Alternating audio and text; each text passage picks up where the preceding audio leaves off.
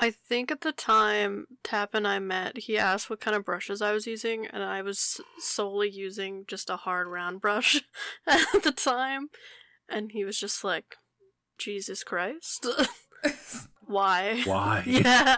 But now I got the Tap pack. The tap pack, yeah.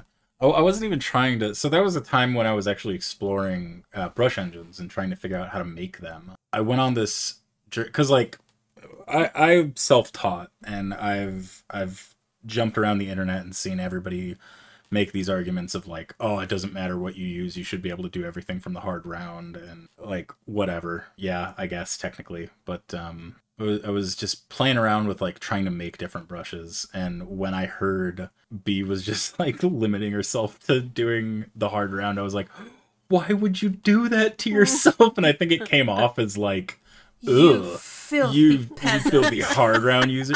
Yeah, you filthy peasant. I was just like, no, it's just like there's so many ways to adjust this stuff so that you can like fine tune every little bit to where like you can get this brush that feels right for you instead of like if you're ever doing digital art